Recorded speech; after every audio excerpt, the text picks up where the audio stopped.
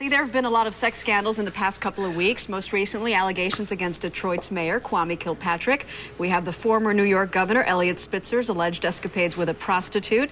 And now, the new governor of New York as well.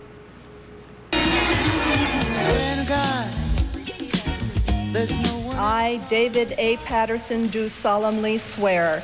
I, David A. Patterson, do solemnly swear.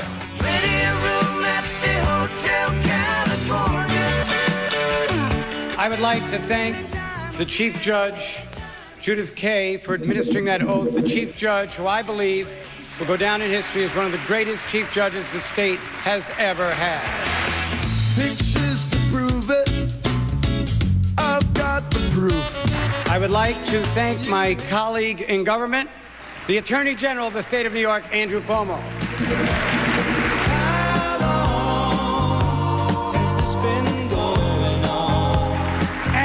The junior senator from New York, none other than Senator Hillary Clinton. And the reason for my confession is that I learned my lesson. Indeed, I did have a relationship with Miss Lewinsky. No, baby, no, don't lie. I want to introduce my wife and lifelong friend, Michelle Paige Patterson. Got me fooling around with somebody new. Michelle and I have a different kind of a marriage. For today, like we always do, in spite of the obstacles, regardless of the circumstances, we move forward. Baby, come back here. You can blame it all on me. Is there such a thing as too much information? Joining us now to discuss why men cheat are Dr. Helen Fisher, anthropologist and author of Why We Cheat, Susan Shapiro Barash, author of Little White Lies, Deep, Dark Secrets, and Matt Titus, author of Why Hasn't He Called? There you go. Morning to everybody. I'm going to tell you why. Yeah. Okay, because men's actions are driven on sexual impulse.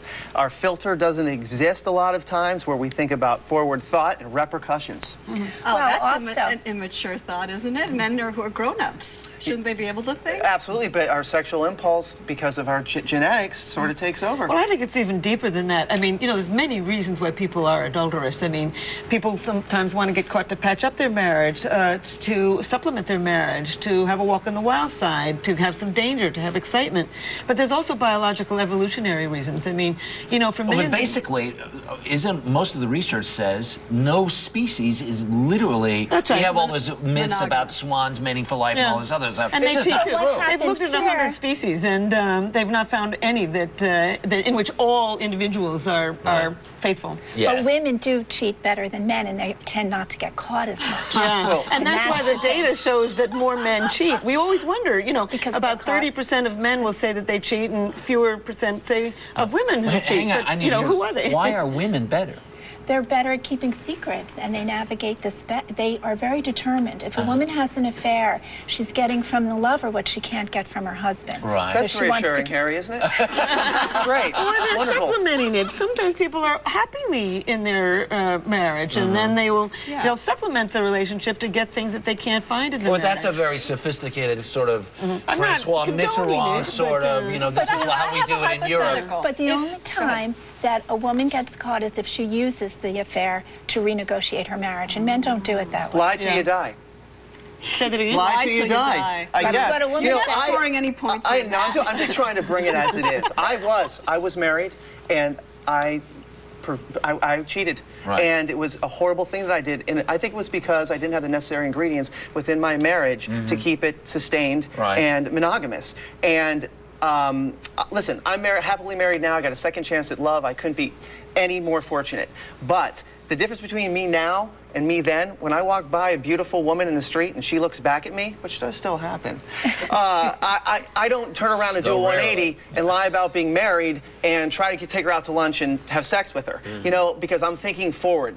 In a forward manner. I don't want to lose my current situation. I love my wife, and I've went through that before. Do you guys think it's wrong? Because Governor Patterson is now being criticized for saying, my wife and I have a different kind of marriage. Do you admire them for admitting Hey, we're going to do this, and it works for us. At least we're not lying to each other. I think that every single good marriage is different in its own way, and almost bad marriages are bad in the same simple ways. And our culture so idealizes romantic love and monogamy, and yet there are mixed messages. But I think it's a cop-out. I think that kind of marriage that she's mentioned is a big cop-out. Is it a mythology, though? Why is it that we embrace this myth? If the reality is so many men cheat, so many women cheat, why have we... The Europeans don't even understand why we're in a flap about this. It is our culture. It is the culture. It is the culture. Why it goes back to the Pilgrims? We're very puritanical. Very puritanical? Is it why get married or why denounce cheating? What's the better question?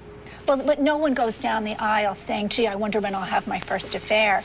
It's that we live a long time and there's a lot of disappointment in marriage. And for women in particular, choosing a lover is trying to get, as I said, something different. You can keep a marriage alive, and you can keep it like a big first date. And in my book, that's what I talk about. Yeah. You know, why does complacency take over? That's what causes cheating. Yeah. I mean, you know, we're now putting people who are madly in love and report that they're still in love in a long-term relationship into a brain scanner. And as it turns out, you can have a marriage of 25 years and still have some of those brain circuits for intense romantic love. Right. What are the keys? Yeah, what do they say? How do they do it? Novelty? Yes. Do not like you just said, the first date. First date, you have to keep it alive in mystery. Why does everybody become one? Have your own separate, independent lives.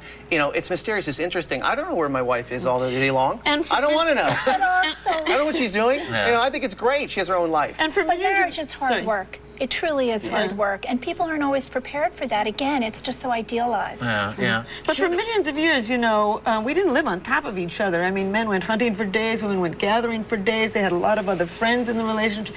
You know, so we put so much into our marriage. And by the way, we're working harder on our marriages right now than at any time in human history. But the whole institution is flawed. We're not supposed to have sex with one woman. We never have a species. So why'd you get married again? Because Maggie, what are you doing to me? Because I was tired of having sex with too many women? No, that's not the answer. But there's the problem also because there's a double standard. There really is that men were always given tacit approval to have affairs while women were expected to be above it. But that's really changing now. And that is changing. You know, I mean, look at the royals. I mean, Diana was just as adulterous as her husband, and the world forgave her and thought he was a creep. How much does it have to do with power? How much of it is adventure and how much of it is I'm the big politician, the head of whatever corporation, well, they get blah, a lot blah, of blah. opportunities. What's that? That's right. They get enormous number of opportunities. And we live in a patriarchal culture. And power is sexy. Yeah, and women are ready to, you know, make some sacrifices to sleep with. And also, so do mice and sheep. I mean, the females of all kinds of species are attracted to the male with the best piece of real estate, the biggest feathers, the most power. And in our culture particularly, you know, male supremacy. So men in power still you feel? Of course, yes. Yeah, we live and die in a patriarchy. Yeah. Okay, now, so you had this adulterous relationship during your first marriage. Thanks, Harry. Do you feel like, well, you brought it up.